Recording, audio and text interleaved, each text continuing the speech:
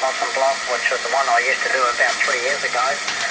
And it's right next door to the private box that I'm doing now, so I shot over there and dropped some traps in today, but I'm not very hopeful there at the moment.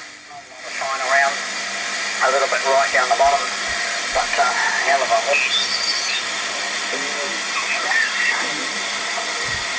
So not a lot of news this way. I got the wind today, but like I say, it was like mowing a swamp. Yeah, g'day, ZL2 CTM, just playing around with the radio, set up as a direct conversion receiver, just to see if the various blocks are working. So at the moment, what was interesting, the RF amplifier that we made up with that MPAS 10, I think it was, while it worked really well on the bench, with a nice resistive load and the like, it didn't actually perform that well in the circuit, which is interesting. I've taken off one of the transformers and reused it on another little one. I suspect what was happening is it was getting quite a reactance, probably capacitor, or I should say inductive or capacitance coming in from that bandpass filter that was just really upsetting it. So it didn't actually perform that well. So I tried a couple of different things.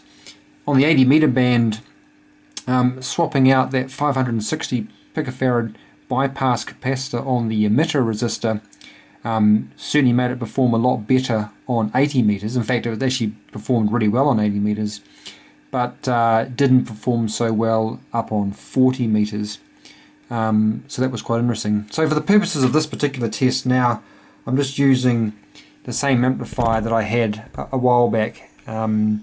This one here, the difference in this one, I set up a emitter current of 42 milliamps as a way of reducing that little RE, so that's 26 over IE in milliamps. And by doing that, I drove the input resistance right down to 50 ohms. So there's no matching transformer there, it's just directly 50 ohms straight in. It runs a little bit warm, nothing too bad, but yeah, like I say, that's why I tried to do something a little bit different this time. What I think I will do, I'm going to continue working on the radio in terms of the IF filters, and I think later on I'll double back around and have another play with the RF amplifier, but may go for either a discrete, the 3904, or maybe a BC547, or may even do a couple of J310s and have a variable DC voltage on that second Cascode J310 to set the gain. But like I said, this is all about experimenting and having fun and enjoying it, so we'll keep going from there. Now, a couple of things. In terms of that trim pot on the mixer there, what I will do is I'll just turn the oscilloscope on and I will scope the output of that mixer. So the output is the yellow wire there. So if we can do that without destroying anything. Just there, and we can crank that right up.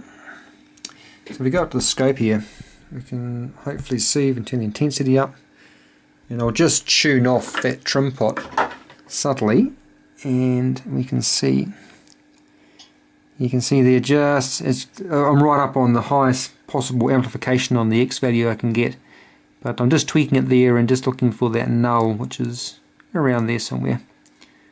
And that's all I do basically to null out that trim pot, and it's looking like it's pretty well centered, so that's pretty good. Other than that, I think, yeah, like I say, next steps will be to keep playing around with the design. Heaps of gain on that amplifier, which is good. As I mentioned a while back that I was quite keen for the IF amplifiers to play around with this Plessy bidirectional amplifier setup here. So depending on which way that 6 volts is selected, either you get amplification in one direction or amplification in the other. So notionally this will be on receive and this will be on transmit.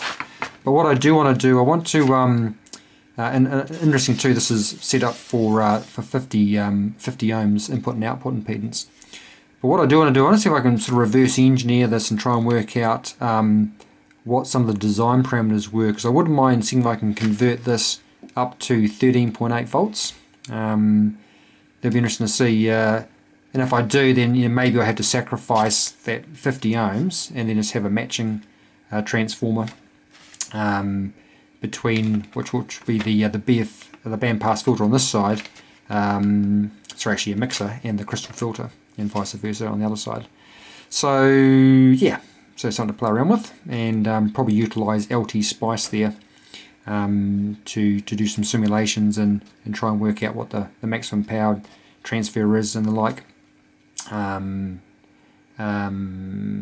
for any variations in the biasing voltages. Anyway, so something to play around with. It's all about experimenting and playing.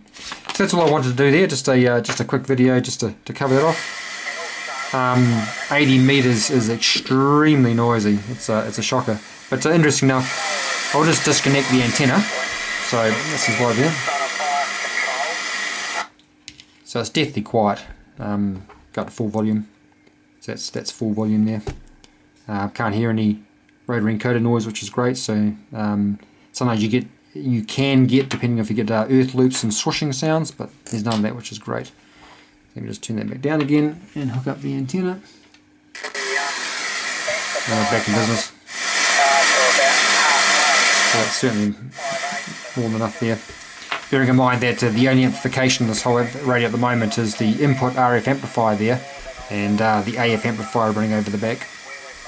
Rightio, well I'll leave it there, 73s, and we'll start working on those IF amps and then reconfigure the whole radio to be a superhet. So we'll put in the crystal filter, we'll get the other Homebrew DBM out with the two amplifiers, and like I say, tune up the BFO and the VFO, and see how we go. Okay, 73's all.